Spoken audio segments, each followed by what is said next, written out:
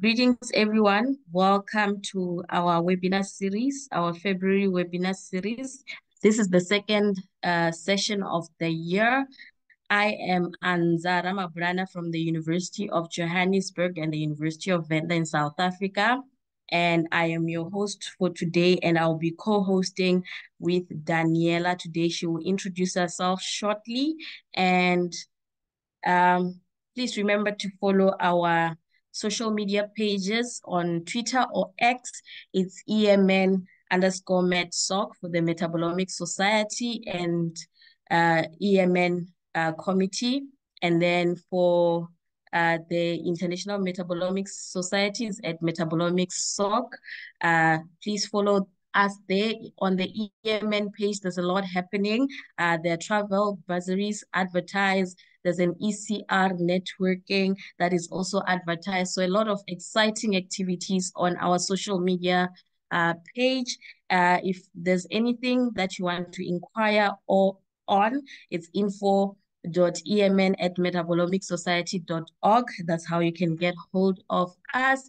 And today we have Professor Dr. Maria Fedorova, who will be presenting for us. I will hand over to Daniela to introduce our speaker. We are very excited and we hope that you engage with us in the chat box, in the Q&A box. Please leave your questions. We'll get to them at the end of the session and read them out as Dr.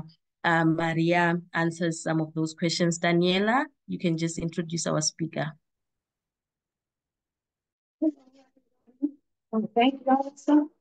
Well, I'm a postdoc researcher from New York University, also a CONICET fellow from Argentina.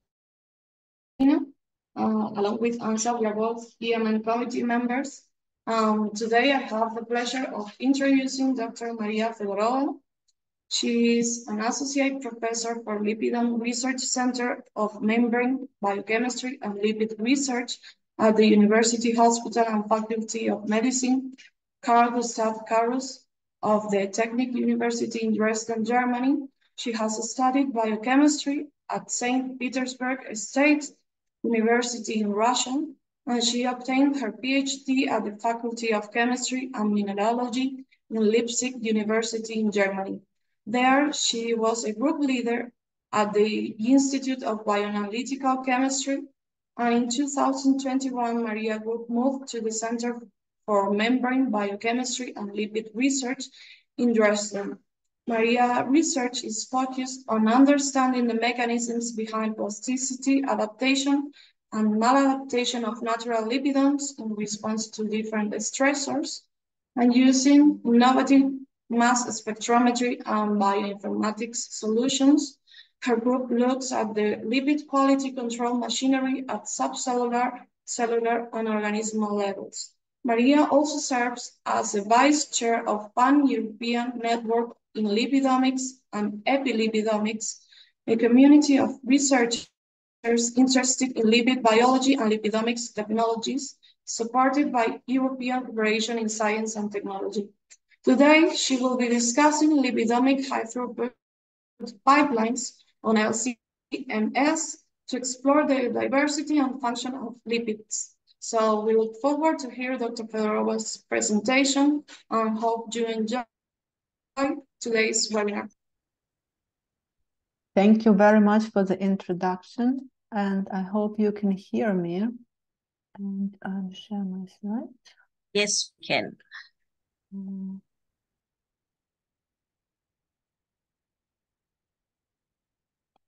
So just let me know that you see the slides in the correct way. Yes, we can. Perfect. Thank you very much. And thank you for inviting me today. And thank you for all joining the webinar. And I will talk about what we do in our lab in terms of different lipidomics workflows. And I prepared for you 2 examples how we address different questions in lipid research, from analysis to data integration. In my group, we are interested in lipid metabolism, basically analysis and data integration, and we look at lipids at many different levels. So we'll look at the single, just a second. lipids and their role in signaling, we look at the lipid collectives to understand how they actually act in this cooperative manner together, and we look at the complex lipidomes in the respect of metabolism.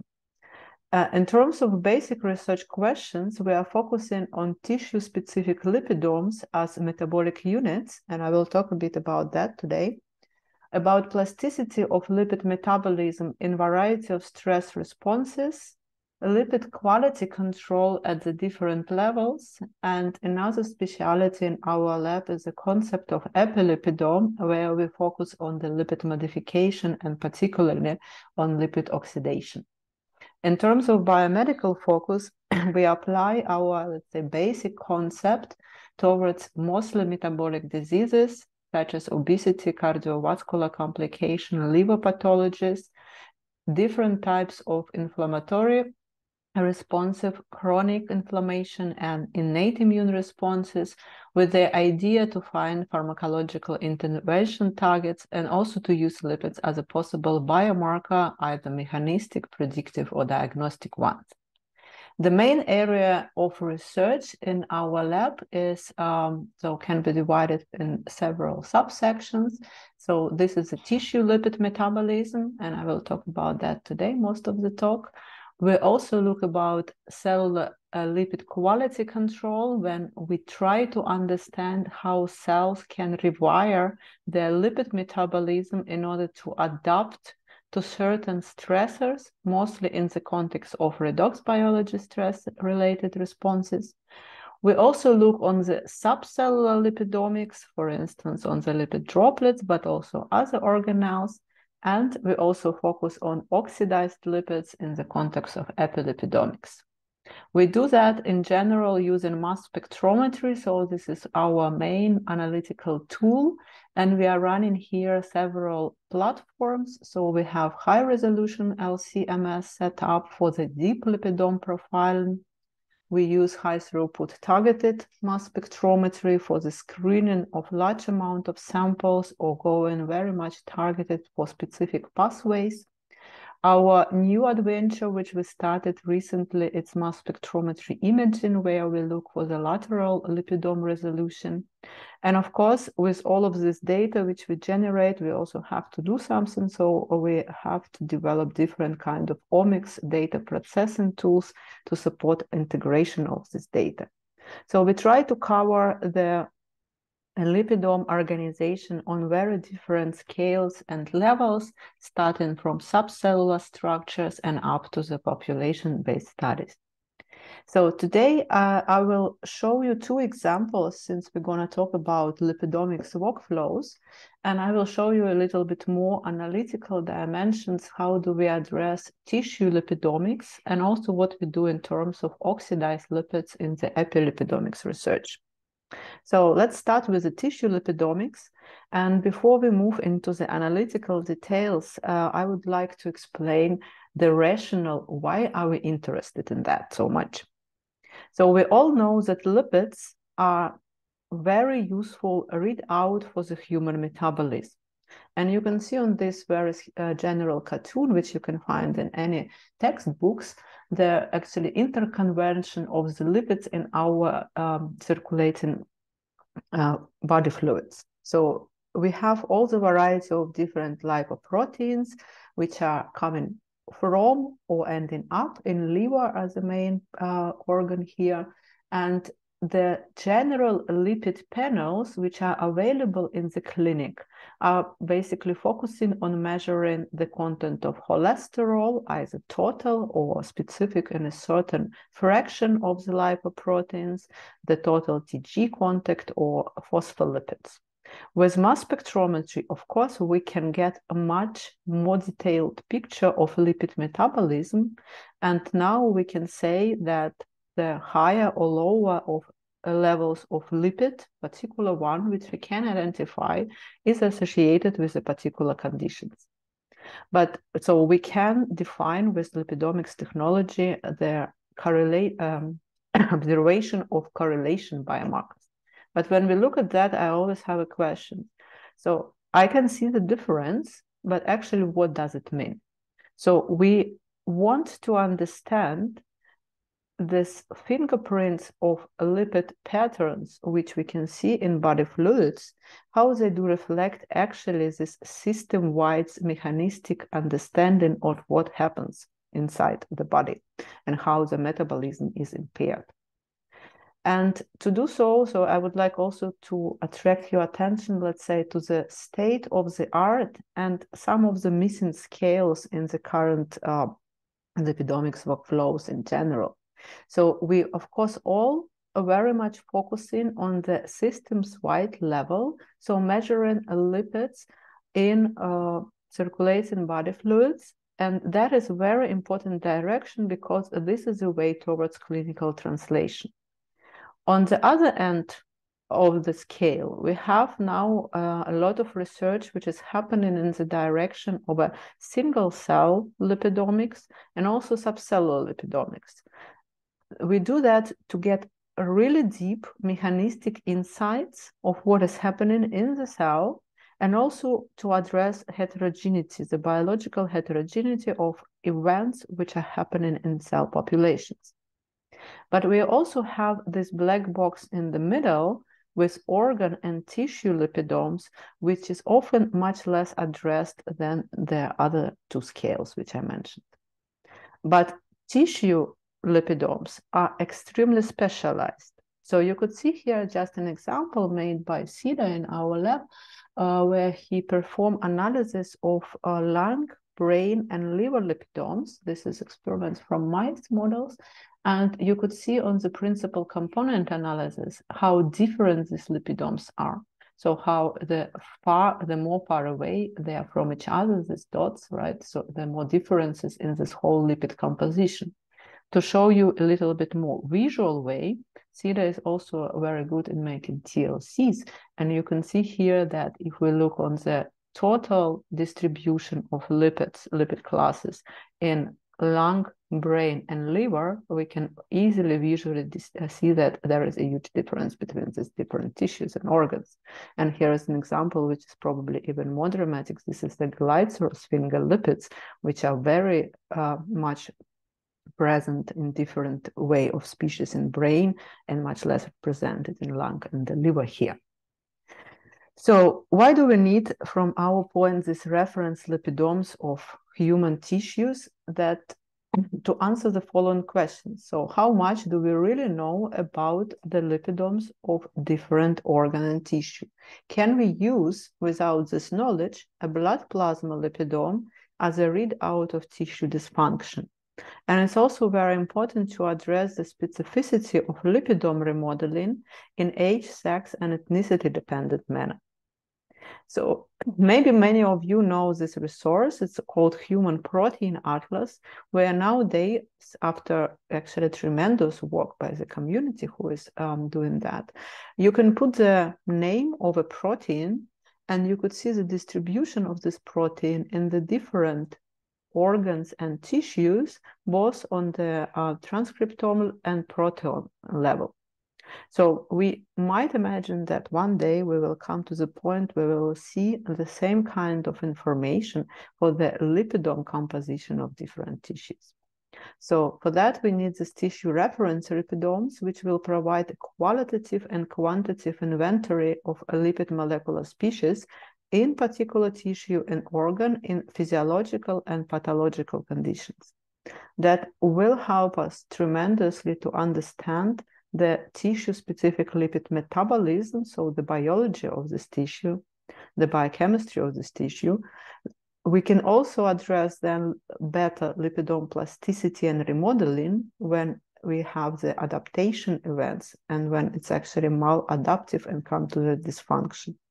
And of course, it will be also significant for the future clinical translation for prevention, diagnosis, and intervention. So this is a rationale why we are interested in looking deep into the different tissue lipidomes, and we are working on different tissue for now and made some work before. And now I will focus a bit on the analytical part. So how do we do that? So you could see here a very generic representation of different steps which we undertake in order to profile tissue lipidomes. So I will go into more details in the following slides, but basically 4 main steps which we have here. We start with a deep profiling and accurate annotation of the lipidome of interest. Then we go for the design of lipidome-specific mixtures of internal standard, batch extraction and data acquisition, and data processing and quantification. So I will show you in the following slides some details on all of these major steps. So usually we start when we want to address a new tissue which we did not analyze before, and this is a workflow for really in-depth profiling. So it's not a high throughput work here, that comes later. So we start with optimization of tissue extraction, and for that we used a pooled sample which represent all groups to be studied in this particular situation. And in this step, it's very important to find the most suitable way for tissue homogenization, but also for the extraction. So maybe not all methods will perform in the same way. When that is done, we go for the comprehensive LC-MSMS analysis of pooled samples, and here we can employ the whole variety of LC-MS combinations. So we use reverse phase chromatography, C18 columns, C30 columns. We also use a helic chromatography for the more polar fractions, so something what we cannot resolve here, and that comes in the dead volume of the column here.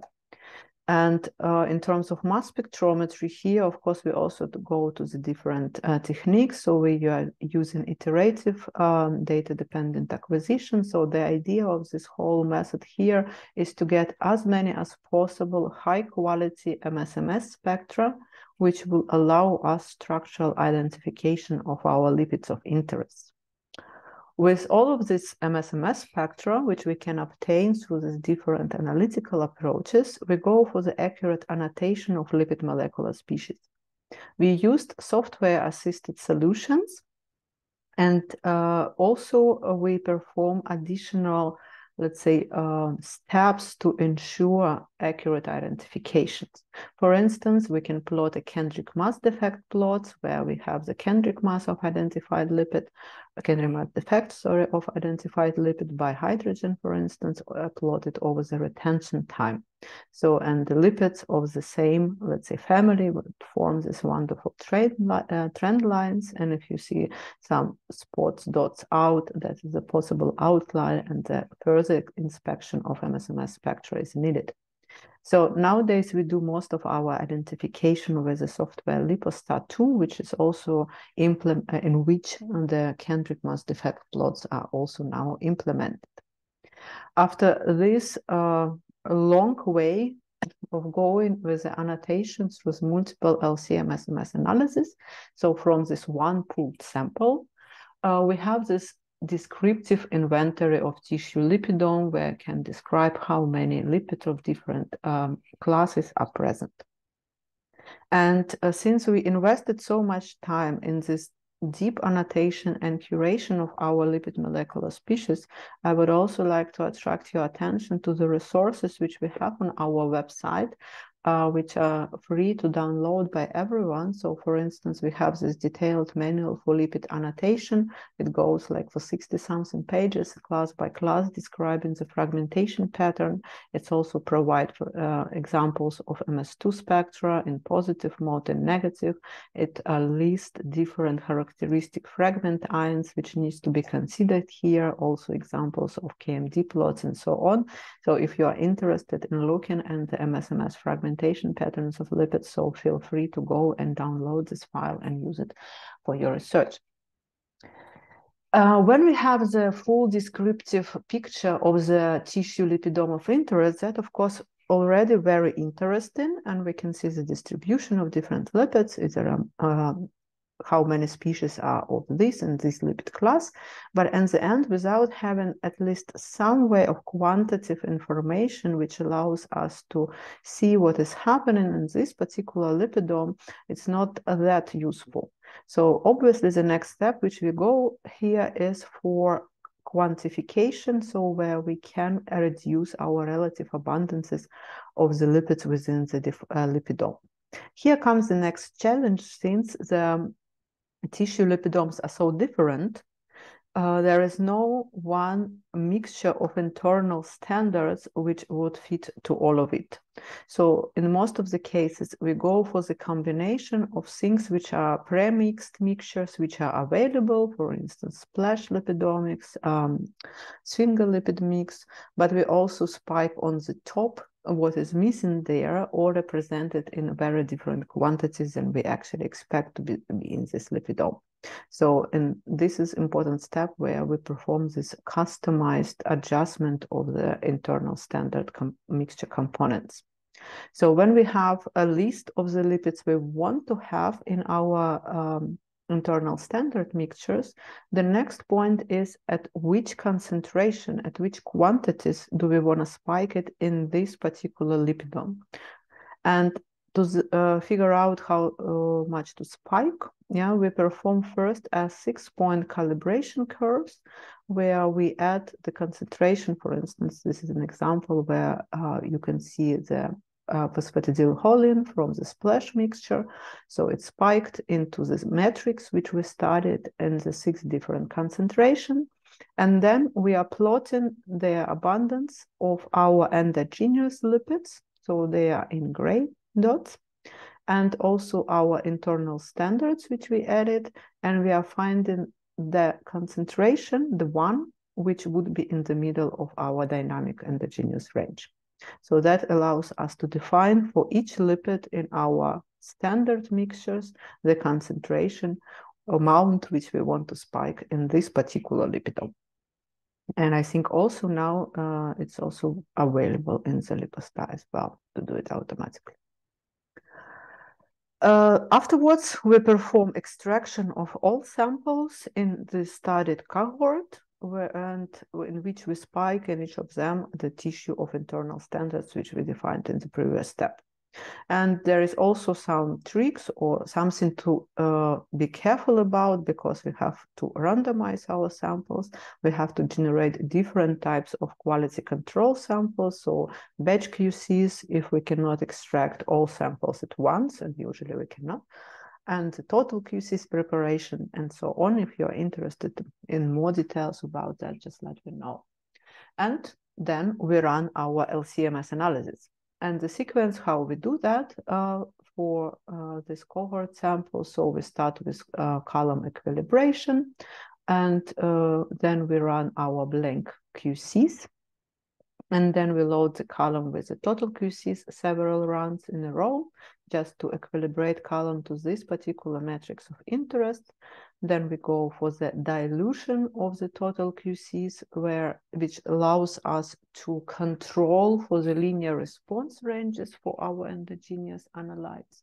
And then we go for the acquisition of our samples in MS1 mode. And then every 10 samples, we inject the total QC. So the design is, at the first moment might look complicated, but otherwise it is actually very simple and logical. So we have to address all our QC samples and then go in for the sample acquisition. Unfortunately, after we've done all of that, that is not all we need to do. And now we come to the point of the quantification or analysis, integration of our signals to reflect the quantities. And there are several other steps which we need to take into account. We have to correct for the class-specific adducts and in-source fragmentation. This is very important in lipids, because here I show you just one example where we can see the variety of triacylglycerides. This is example from the real samples from adipose tissue. And the triacylglycerides here listed in the order of increasing carbon number in the acyl chains, and within each carbon number series in the way of increasing amount of double bonds. In a blue here, you can see the input of the ion M+ ammonium. This is the most NH4, right, plus. And this is the most usually considered and abundant ion for the triacylglycerides. But you can see already here that is not all, because in red we have a potassium and in green we have a sodium adducts. And you can nicely see here how with the structure of our analyte, so here a particular series of triacylglycerols with I think 48 carbon in the acyl chains, but the number of double bonds change the distribution of the different adducts significantly. So if we would not consider in our peak integration both all these types of the adducts, yeah, so we will definitely underrepresent PUFA containing Gs in this case. And the same story I don't show here, but also for the in-source fragmentation fragments, for instance, ceramide lipids are very sensitive to that situation. The next step is isotopic correction. So we usually do type 1, type 2 isotopic correction, and also incomplete correction for the incomplete deterioration of internal standards. So batch to batch from different variations, the amount of species which have less deuterium than supposed to have, yeah, can change. Here you can see some example here. I think it's LPC deuterated standard here, and you can see that M-1 signal have actually quite a significant contribution, and it's actually vary from batch to batch. So that's why we have to integrate all our isotope logs here in order to ensure this accurate peak integration for the internal standard quantities. So once we did an exercise from the real data set and we calculated how much off we can go if we don't do this kind of corrections. So if we don't do type 1 correction, we can actually go wrong up to 20%. Type 2 correction can be really crucial, and it can result in the integration or quantification up to 60%. Incomplete isotopic enrichment, the example which I just showed you here, can lead up to 28%. And class-specific differential adducts, so again here for TG, what I showed just now, it's 65%. Yeah, you can visually see that it can be dramatic, and in source fragmentation can actually lead to even higher error rates. So I would suggest, if you're interested in doing lipid analysis in this way, so to consider this kind of the correction. So, and again, once you implemented all of that in your pipelines, it's then goes pretty easy. So finally, but not always, in some cases, we also calculate a response factor for particular lipid species, for instance, triacylglyceride in the adipose tissue, where there are a lot of them, obviously. To assist with the computational solutions in all these different steps of the identification, annotation, and quantification, we actually, with a community, put together this lipidomics tool guides, which you can find, and it's hosted by the Lipid Maps website. And you can see here that we have this interactive map, which allows you to address different tasks in your lipidomics workflows. And if you click here, you have this different descriptions, so databases, repositories, targeted lipidomics data set, analysis of untargeted using data dependent, data independent, and so on and so forth. So if you are searching for the right solution, I suggest you to go to the website, and there is also the paper which you can read for more explanation, and just try out to find the methods which would fit you the best.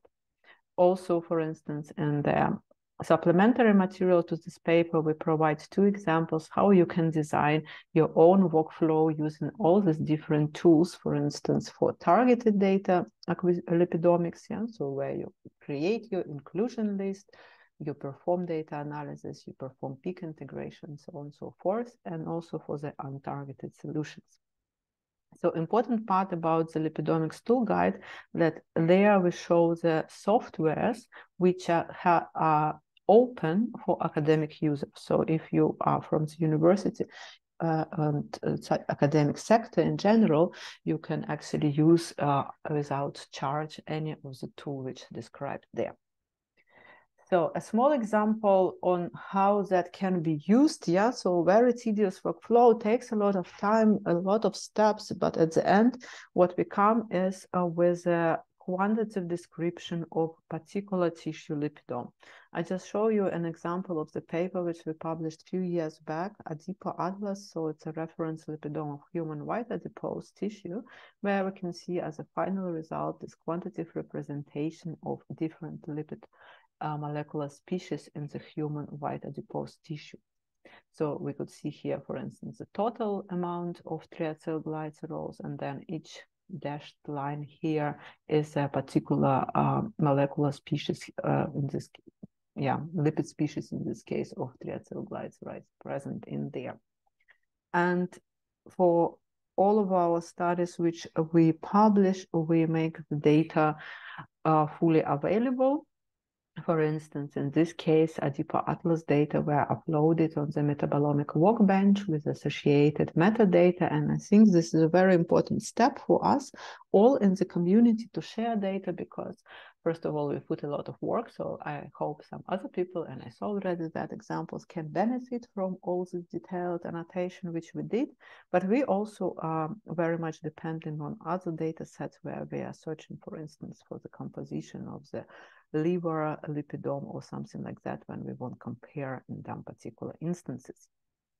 So what we learned from this Adipo Atlas example, actually we learned a lot, but of course I cannot show you all situations, just to give you a small example here about triacylglycerols. So triacylglycerols are the most abundant lipid in white adipose tissue. This is not surprising. But what is surprising, their high molecular diversity. So on the molecular species level, we identified more than 1,000 lipids, TGs, and then we quantified them on the lipid species level with 200 plus lipids. But when we plot the whole 200 lipids here, TGs here, over their concentration range and the number of double bonds and carbons, actually only 20 of them out of 200 plus corresponds to the 70% of the total TG in the human white adipose tissue. And those TGs are primarily contain saturated or monounsaturated fatty acid chains. So 20 out of 200 make really the most of that. But then when we start to look, for instance, in the context of obesity, what we see in obese white adipose tissue is actually accumulation of polyunsaturated TGs. So what we can think about that? So if we have our TG in this massive lipid droplet, either with saturated fatty acids or with polyunsaturated fatty acid, what does it change? It's change the parking density. So we ask ourselves the question, so can these puffer TGs drive lipid droplets hypertrophy? So they are cannot be packed anymore, so dense as a saturated one. And can the puffer TG drive adipocyte hypertrophy? And would that correlate with the metabolic health of obese individuals, for instance, with insulin resistance? So to answer the first question, can puffer TG drive hypertrophy of lipid droplets? We reconstituted artificial lipid droplets where we can vary the composition of lipids in the phospholipid layer and the neutral core. And what we can see here in this model experiment, that indeed, if we increase portion of puffer chains in the neutral core, we are getting a larger lipid droplets, wherever increasing puffers in the phospholipid monolayer has completely opposite effect. So to answer the second question, can puffer TG drive adipocyte hypertrophy? We actually, since another advantage of this deep lipid profile, and when you did it once, you can go for the larger cohort in a targeted way, so you don't have to repeat that steps all the time. So we profiled lipidome of white adipose tissue in subcutaneous and visceral in obese, insulin-sensitive, and insulin-resistant individuals. So we could get access also to some clinical parameters here. So for instance, we were provided also with the mean adipocyte size. And if we look at the correlation of the lipid patterns with mean adipocyte size, so you could see here it looks pretty nice. And when we look for the lipids responsible for that, this is actually exactly PUFA. Many of them in this part here are PUFA-rich TGs. So enrichment in PUFA-rich TGs positively correlated with the mean adipocyte size. And importantly, we can also separate lipidome profile of obese insulin-sensitive and obese insulin-resistant individuals. And again, among lipids which are driving this separation are PUFA-enriched triacylglycerols. So this is just one example of what can we conclude and derive from this complex data. But of course, there are many other examples and stories which we derive from this deep profile. And so the story of sphingosine ceramides, the levels of isoplasmalogens and cholesterol and so on and so forth. So having this deep profiling give us a lot of information about the biology of what is going on. But also now having all these lipids identified and having the idea about their behavior, we can easily go, as I showed you, for the high throughput screening in large cohorts of the samples. But we also can look in this different, let's say, call it health disease continuum in lipidome remodeling. Yeah? So we can perform different clustering analysis and see how lipidome in total actually react into this metabolic challenge or this metabolic dysfunction. And this is actually the point which I would like to bring up here, that in the majority of the experiments we are doing, we usually formulate our hypothesis using cell culture models. Then we try to prove our findings, for instance, in murine models with potential aim to validate it in the humans. And on this line, yeah, so it's becomes very difficult in the final step often. So having access to this data formulated based on the human tissue lipidomes, of course, now we can move to the models, animal models, to prove some particular aspects. But I think starting from human data, we have much higher chance to find the final validation of the mechanism or therapeutic potential or diagnostic targets in humans again. So in the second part of my talk, I will show you briefly the examples of what we do into the epilipidomics field. So first of all, what does it mean, this term epilipidomics? So lipids undergo a variety of different modifications, right? And that can happen on their enzymatically or non-enzymatic way.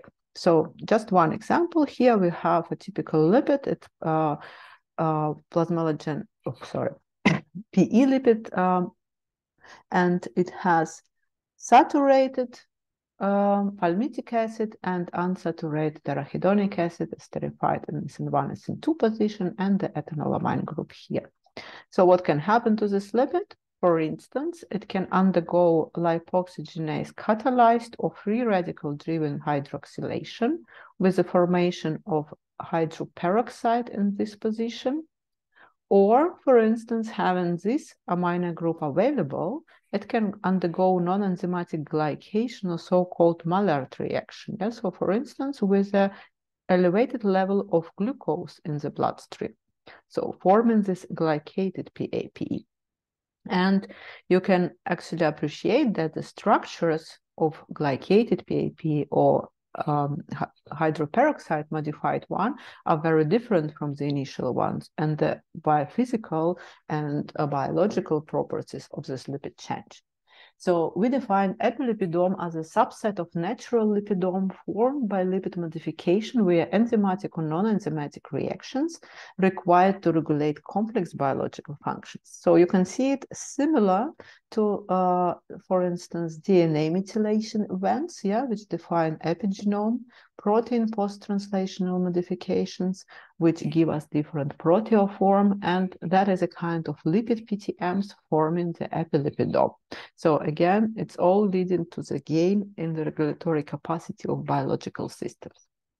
So epilipidome can be very diverse, and we can have modification on acyl chains, we can have modification on the head groups, and we have different modification on sterile moieties.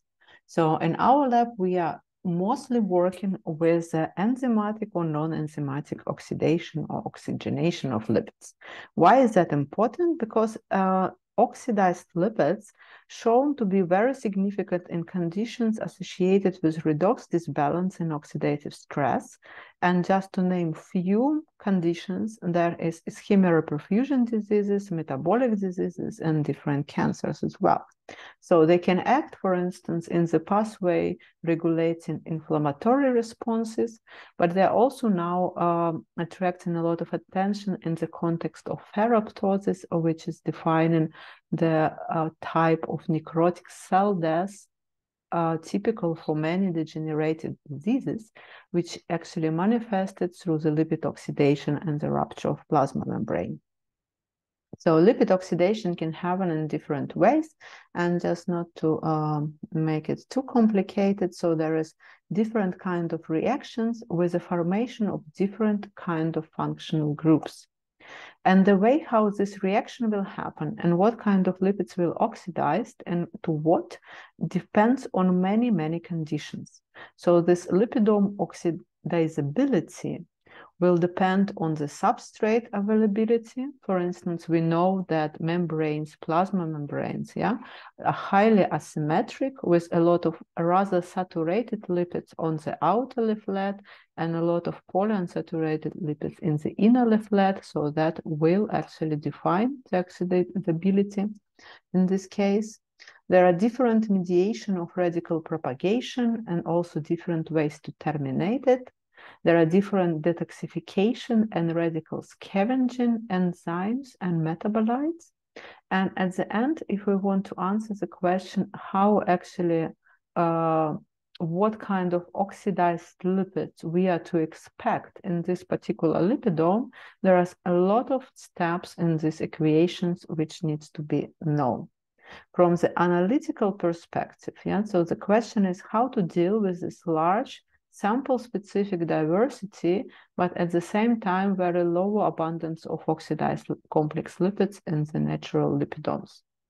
And that have been actually the topic of many years in my lab, where we looked for the different methods, how we can analyze all these different types of lipid oxidations, and even their lipid protein adducts.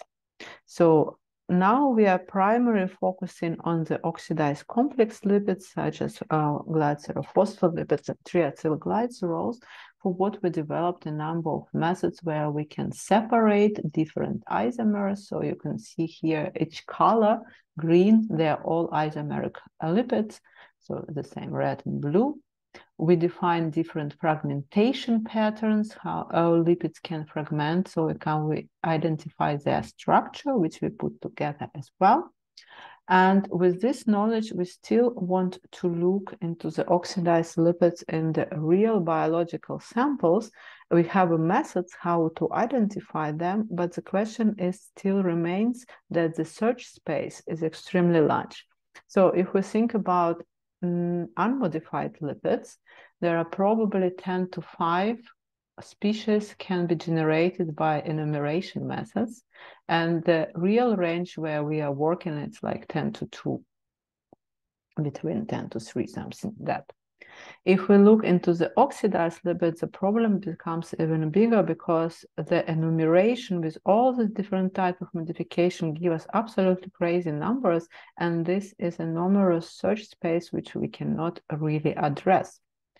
Additionally, there comes a question of their low concentration. This is the data not for the complex oxidized lipids, but for free ones, so oxylipids, prostaglandin, and leukotrienes in the blood plasma. And you can see that they are 2 to 3 orders of magnitude less than unoxidized lipids. So if we go here in a targeted manner, and we want to address this huge space, search space for the potential oxidized lipids, so we did also a calculation exercise. So if you want to go for targeting 10 to 10 imaginary lipid with a general MRM workflows, you would need like 400 years of data acquisition for one sample. So this is absolutely unrealistic. So we have to compromise. And in the last minutes of this talk, I will show you some workflow with which we came towards how to find this compromise. So as I showed you before, that this epilipidome, oxidized lipidome composition depends on so many factors. And one of the main factors is a lipidome composition itself. So lipidome composition will define the epilipidome. Yeah? So the content of lipids with the puffers, so oxidizable acyl chains, will define the final composition. So we start with acquiring our data first using a regular lipidomics workflow. So we have our samples, let's say blood plasma. First we do lipidomics of blood plasma, and then we select N, so it depends, most oxidizable, so puffer containing or regulated in this particular condition lipids, and we perform in silico prediction of epilipidome for this particular given lipidome of interest. So you can imagine that lipidome of liver is different from lipidome of brain, so there will be different products of oxidation in liver and brain. So, and that's why we have to first know what is inside this tissue, this particular lipidome, in order to predict the oxidation products. And to do that, we use LPP Tiger, and this is a software developed by Jishuni back in 2017, and last year we released a new version, which is now much more powerful. So LPP Tiger is a software for identification, so for prediction and identification of oxidized lipids from LC-MS data. And it has several algorithms. I will not go into details now, but here it's very important, this in silico oxidation algorithm. So what LPP Tiger does, it takes the list of selected lipids, which we want think they are significant for this lipidome, and predict what kind of oxidized lipids can be formed from that. And important point here that it doesn't do it just by simple enumeration, but a few years back, we invested heavily in building metabolic networks of puffer oxidation. Yeah, so this is an example here for one of the polyunsaturated fatty acid, and you could see to what kind of products it can oxidize via different pathways. And this kind of metabolic networks LPP Tiger use in order to predict your oxidized lipidome.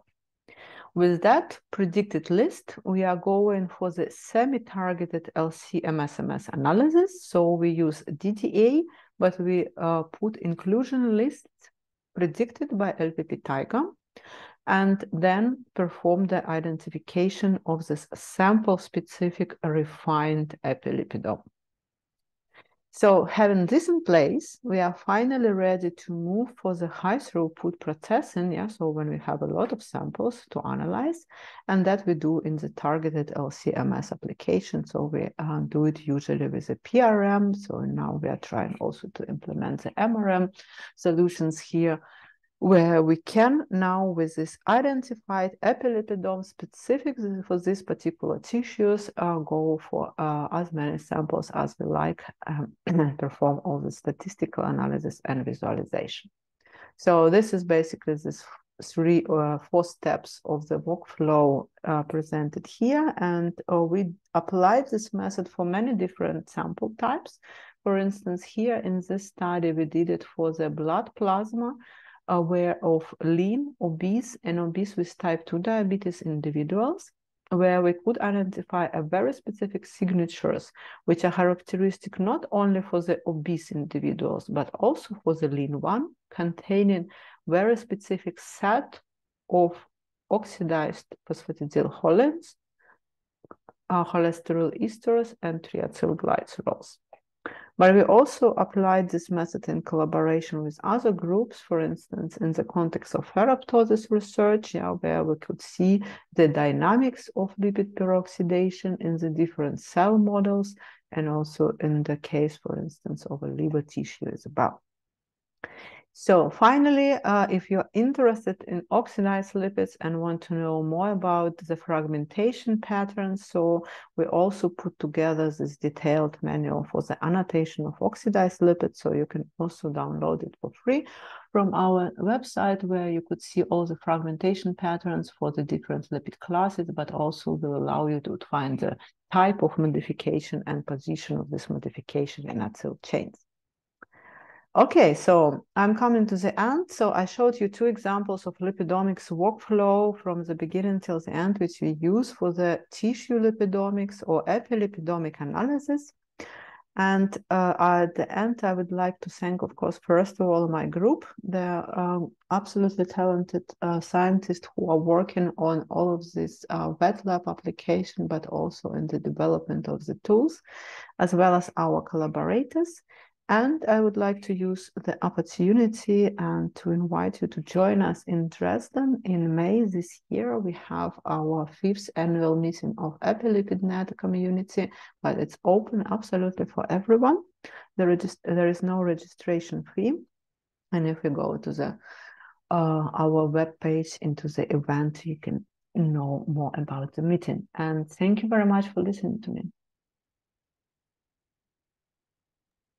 Thank you so much, Prof. Maria. A very interesting presentation. So now we're just going to have a question and answer session. We have a couple of questions that have already come through to on the question and answer box. I encourage that everyone who has questions, please do type them there, and then we're going to quickly go through them with Prof. Maria. Daniela, you can go ahead and read some of the questions. Thank you, Maria, for the enriching presentation. Well, we have a question that's about the ammonium adduct. Yeah, I can see the question, right? So, of course, we have ammonium formate as an additive to mobile phase. So usually in the lipidomics, I would say the most popular composition of the mobile phase is in terms of additives, you have ammonium formate and formic acid, or ammonium acetate and acetic acid. So the ammonium formate ions are due to the presence of the additives in mobile phase. Okay. Yeah. Yeah. We have another question about the isotopic correction. Someone is wondering, how do you perform type 1 and 2 correction, and if you use LipoStar for this? To be honest, I cannot recall how do we do that now. It's very possible that we do it now in LipoStar as well, because LipoStar is a very dynamic software, and they make a lot of great updates very, very often.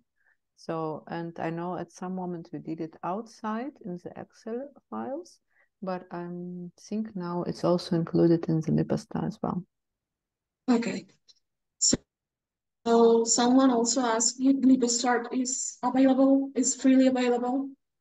There are a conditional availability for academic sector free of charge, but I would suggest you to contact them to inquire that. So. Okay, so we have another question. Someone asked if there is fast overlapping between the different columns that you use. Which one has the best overall coverage if you had to make a choice? Well, if we talk about the reverse phase, so C30 and C18, so we completely switched now to the C30 columns, and we use them all the time.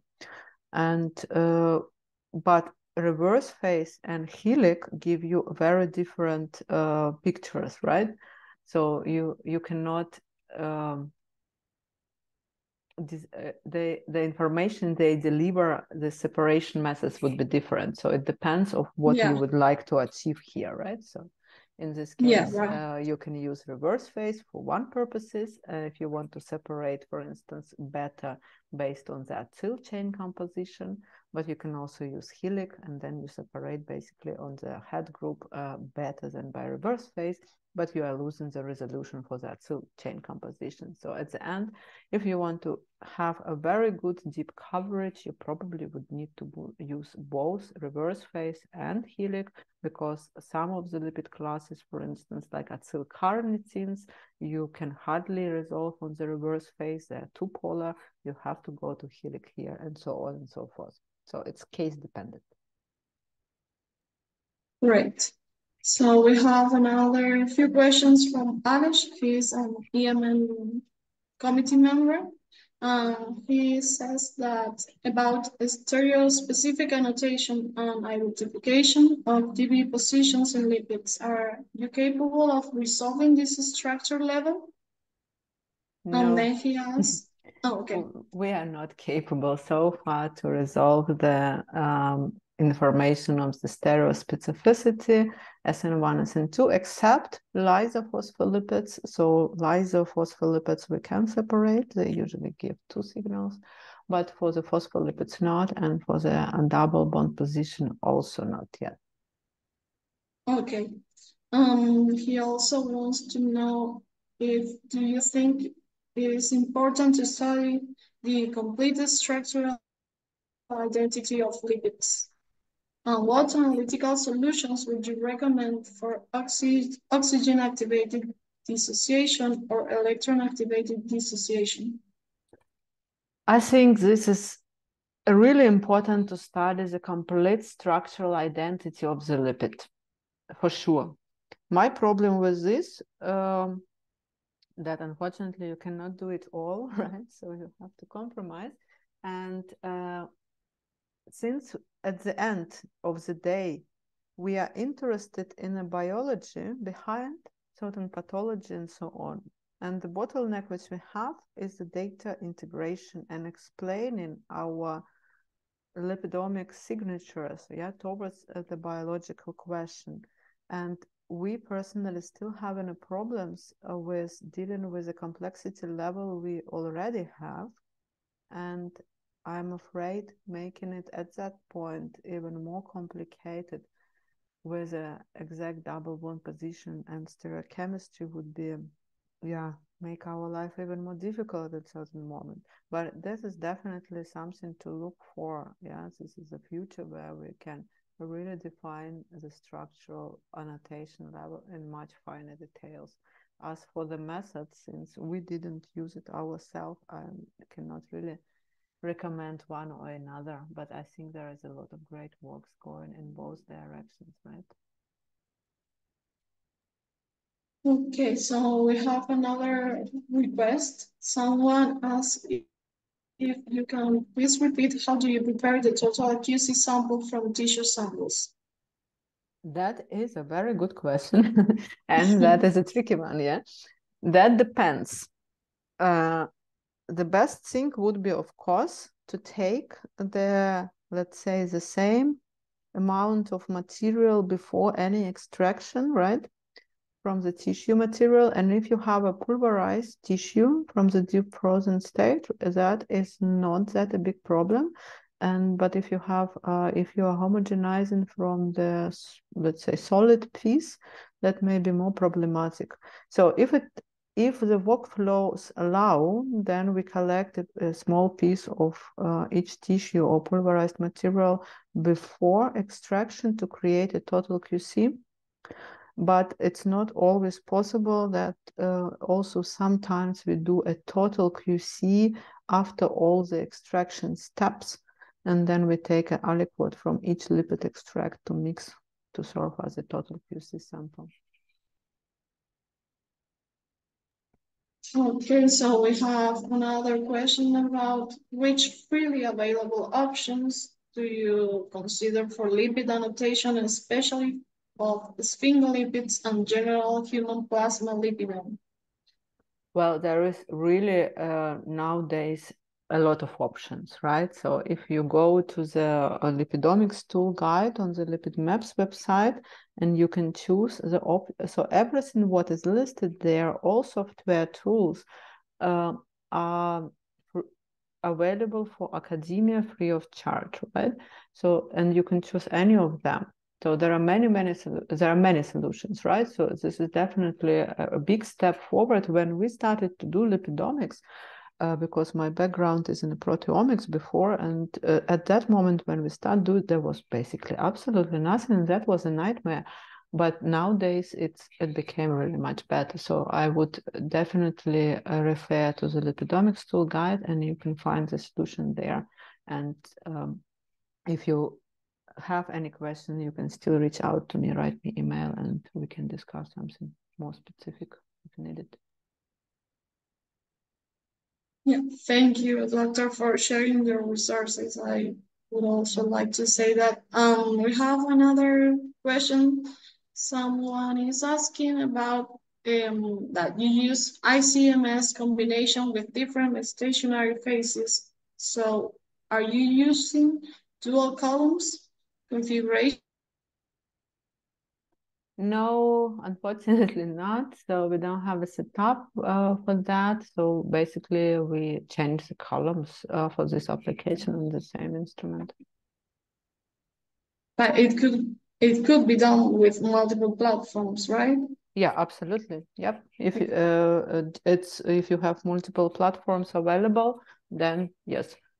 So practically, we have one instrument for the deep lipidomic profiling dedicated to that. And if we want to change the chromatography separation, then we have to change the column on the LC system coupled to this instrument. But if you have several instruments for that purposes, would be even better, much better. Okay. So Ronnie has asked, what normalization method would you recommend when working with cells, or is it not necessary? Yeah, normalization. This is also a huge topic here, and there is a lot of problems in this direction, especially with tissues. But with cells, it's easier. So you can go for the cell count number, but in reality, for cells, in most of the cases, 99%, we go for the protein concentration. And we do it the way, so we extract lipids most of the time with a Folch extraction, let's say, from the cells, and then we dry down the protein pellet and redissolve and measure from this protein pellet exactly from which we extracted lipids. So in cell culture, cell experiments, we go for the protein concentration. Well, Ronnie has also asked, is it always necessary to annotate lipids to the species level to make biological hypotheses on targeted lipidomics? Yeah, this is also a very good question, of course. There's no direct answer, yeah. So it depends, I would say, right? But if you, this is to follow up for also what Alice was asking just before, right? How important to identify the position of the double bond and the stereochemistry of the lipid. Obviously, the more we know about structure, the more we potentially can deduce from the and about the biological functions in principle, right? But the species level, I think this is it is quite important, and this is something what can be done relatively, let's say. So it's not that complicated as a double bond position where you really require a very special instrumentation as well, right? For that. So here. And so the species level can provide you a lot of information. For instance, if you imagine you have a phosphatidylcholine with a combination, let's say 36 to 4. It can be in the bulk composition, yeah, so 36-4 can be either, for instance, lipid with palmitic and arachidonic acid, or with a 2 times 18-2 linoleic acid. In the biological sense, that can make a lot of difference, right? So, and also in a biophysical sense, what's the property of this lipid in the membrane, or can be served as a source of, I don't know, potential lipid mediators from arachidonic acid. So I think it makes a lot of sense to have lipid annotation to the molecular species when possible. But at the end, again, so it's always a compromise of what you can achieve, and depending on the methodology and the time which you can invest in this particular project. Right. So we have 2 last questions. Someone asked, how do we integrate the odd carbon fatty chain in a lot of lipids such as? I don't hear you anymore. In biological systems. Okay. Yeah. It's How really a specific. Your voice, Daniela, is breaking, I think, but I can see the question. So how do we integrate the odd carbon fatty acyl chains in a lot of lipids? Yeah, so yeah, we also see a lot of odd chain acyl chains, also sphingosine bases as well.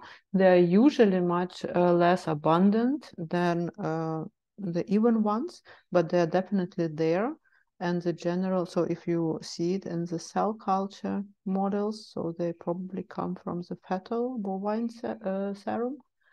And in the human metabolism, let's say, at least they're believed to be partially at least the products of the microbiome transformation or whatever, right? So, and there are also some propositions about actually human metabolism derived or acyl chains from branch fatty acid metabolism connections and so on.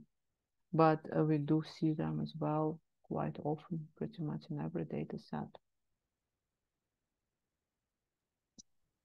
So Tony asked, are there any workable LC tandem mass spectrometry DIA approaches? We don't have so much experience. That's why I would not comment on that so much. We tried that a few years back. The LC-MS-DIA approach works wonderfully itself, but we had some problems with actually data analysis afterwards.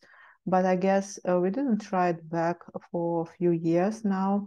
And I think a lot of changed in this respect in terms of software solution for the deconvoluting this mixed MSMS back to precursor fragment information. So I think MS-DIAL workflows actually now did a lot in this direction.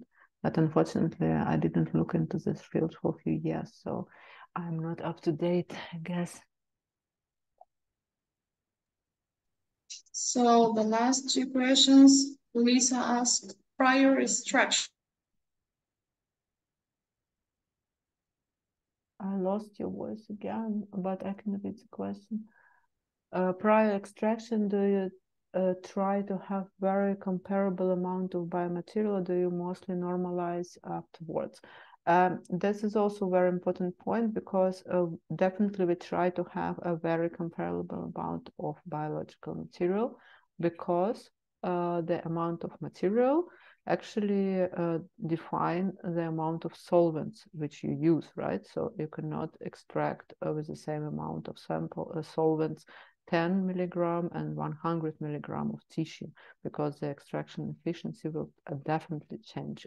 And if we have to scale up in the terms of the material amount, then we also scaling up the solvent amount. So that also takes sometimes few tests to find the what is the right scaling factor in this case. And the last question, which I see, is how do you handle and source fragment as compared to differential adduct? Data processing wise, we handle them in absolutely very similar way. So we know for each lipid class what kind of in-source fragments we see, and we include them into the integration, when we integrate signals. So let's say like computationally wise, treatment of adducts and in-source fragments is very similar. And there is one more question. I know formate or acetate can be used as mobile phase modifier, leading to formulated isolated adducts in negative mode. Is one better than the other? I think, I'm not sure actually, we use always the formate adducts, so formate modifiers, and some people are using acetate. To be honest, I don't think there are any preferences in one or another.